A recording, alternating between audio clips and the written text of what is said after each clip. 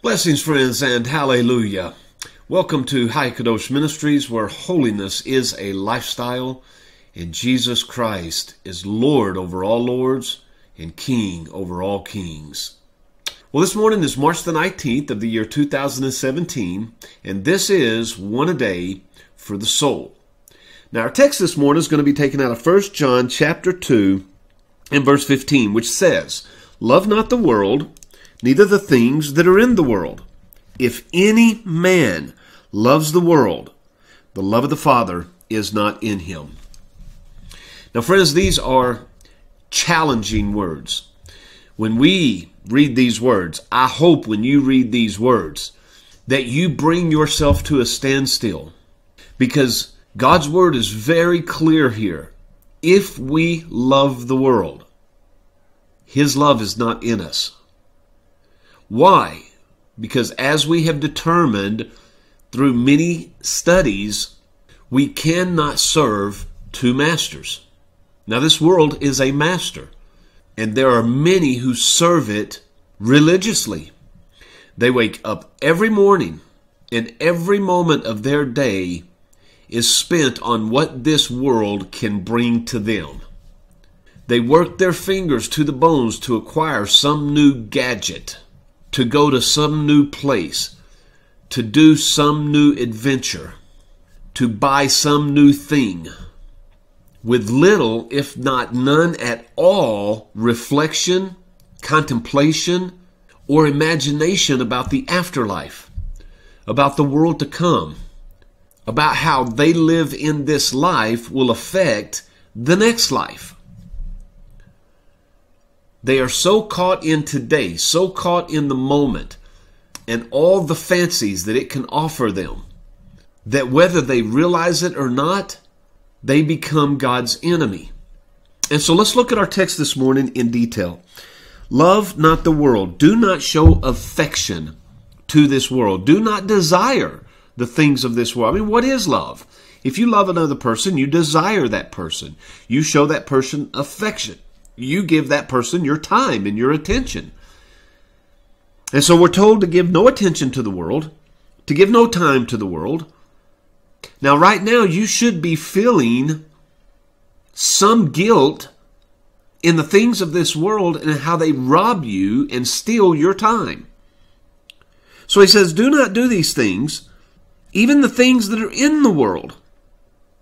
Do not give your time and affection to. Do not give your attention to. Well, now many of you would say, well, I live in this world. It's going to take some of my time, some of my attention. It doesn't have to.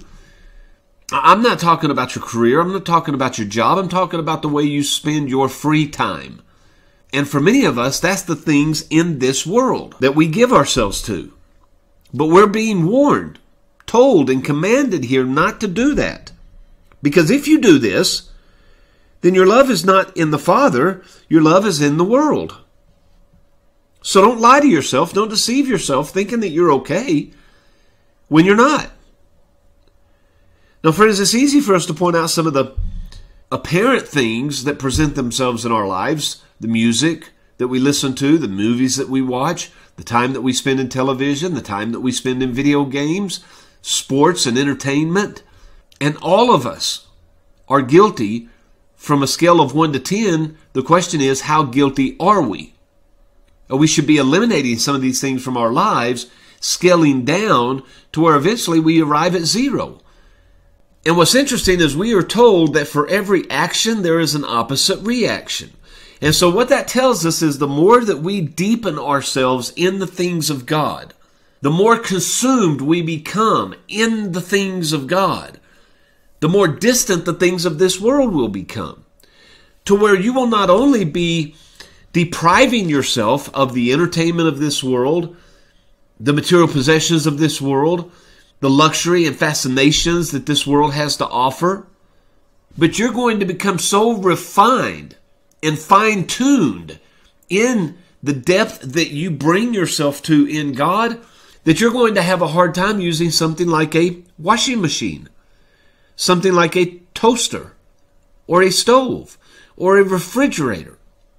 Because these methods of civilization, these items of civilization, take us away from the basic and sometimes, most times, harder way of living. But all of us would admit that these things cause us to be lazy. Instead of spending 2 or 3 hours washing our clothes, 30 minutes, and they're done. I mean, without going into detail, you just stop and think about all the modern conveniences that you have in your life and how different your life would be if you did not have those things. But look at what else our text says. For all that is in the world, the lust of the flesh, these are the things that we desire in the flesh. Today, those would be things like, obviously, food, sex, alcohol, drugs for many, cigarettes. And when I mention food, I'm not talking about 3 meals a day necessarily, but what about all the snacks in between? Every time your flesh craves something, you feed it. Start sacrificing yourself those things. Make yourself rely only upon 3 basic meals a day. And cut out all the snacks, all of them. And watch your flesh flare up against you and become your greatest enemy. But he says, love the lust of the flesh, the lust of the eyes, the things that you see and want. I mean, television is horrible in the ideas that it plants in our minds. And you would be amazed at how free you would become without a television in your home. But there are many people that will not bring themselves to that type of sacrifice, sit down in front of the TV, and watch commercial after commercial after commercial and sit there and say, I want that. I want one of those. I need one of those. I would love to go there. I would love to do that. This is what that is talking about. The lust of the eyes. The things that you see and you want, where you are basically saying, I'm not content or satisfied with what you, my Creator, the Almighty, has blessed me with in this life. I want more. That's a dangerous place to be, friends. And finally, look at the last one. The pride of life. These things are not of the Father, but they are of this world. The pride of life. Someone offends you, and you go to them and say, I'm sorry. Well, wait a minute. I didn't do anything wrong. Why should I go and tell them I'm sorry? I would challenge you, if you were honest with yourself, what keeps you from that is pride. Pride rears its ugly head in our lives in untold and unnumbered ways. Some are easy to see. Some go absolutely undetected. But it's still pride, friend. So as we do each and every day after our time together, I would encourage you to look into your life and see where these exist. Be honest with yourself. Be transparent. And if what you see is ugly and you don't like it, change it. You're the only one that can. They say the definition of insanity is doing the same thing over and over and yet expecting different results. Well, friends, if you want something different, you've got to do something different. So I pray and I hope that this has encouraged you and challenged you today to do that something that is different in your life. And that each and every day, as the Lord blesses you with each new day, that you will find something different to do, that you will become a little bit more like the Father and a little bit less like this world. Now, I love you, friends. On that note, and until tomorrow, and of course, as Yahweh wills, I will see you on the next video.